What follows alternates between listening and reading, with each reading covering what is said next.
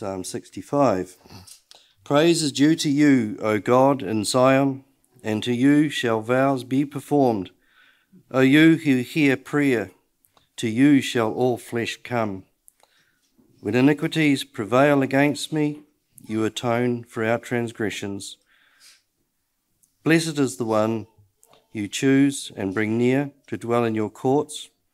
We shall be satisfied with the goodness of your house, the holiness of your temple. By awesome deeds you answer us with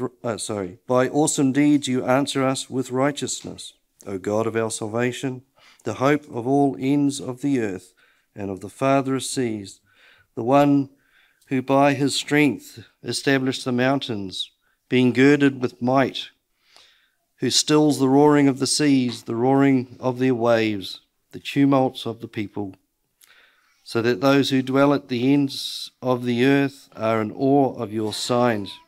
You make the going out of the morning and the evening to shout for joy. You visit the earth and water it. You greatly enrich it.